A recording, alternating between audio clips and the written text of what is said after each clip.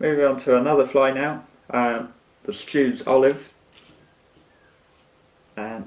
Slightly different shape of hook. This is an emerger now, so this is a bit more of an all-encompassing dry fly.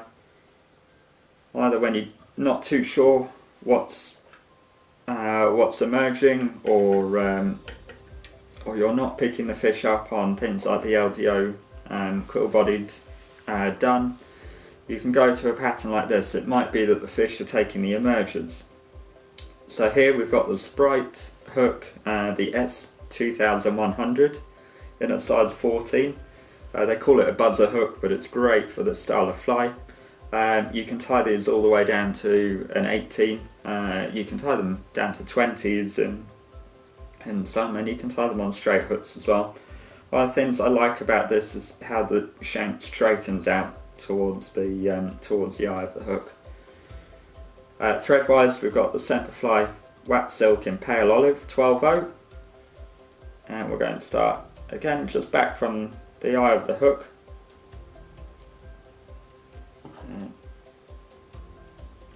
Take that out.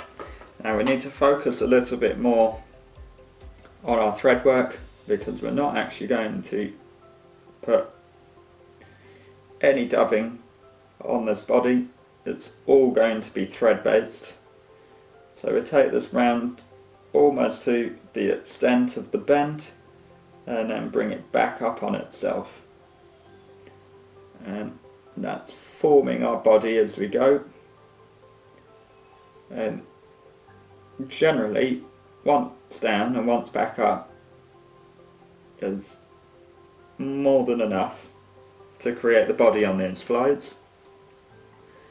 And then we'll simply go back to our trusty CDC, where we're going to pair up a couple of feathers. We're going to go with 3. I can find a third one that I like. So, a small one, all the tips matched up together, all facing the same direction. The curve of the feathers all going the same way. Wing length, again, roughly the body length. And pinch that to the hook, thread up through, and slide it down on top of the hook there.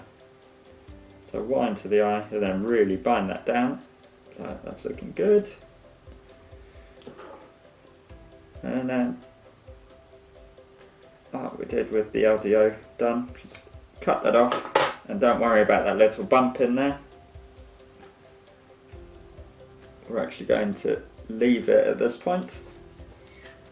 We're going to get our trusty hare's ear, can't go wrong with natural hare's ear, to dub the thorax area. That will give you your leggy, bulky wing bud area. Bind that down. Make sure you don't dub it too tightly, so those fibres can break up and spread out. So you want to make sure you've got all the turns behind the wing.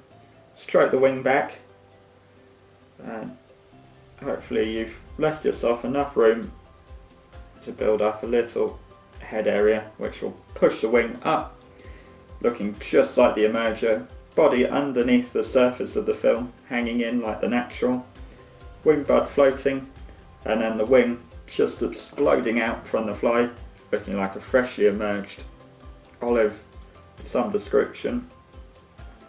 Go on with the whip finish in front of the wing,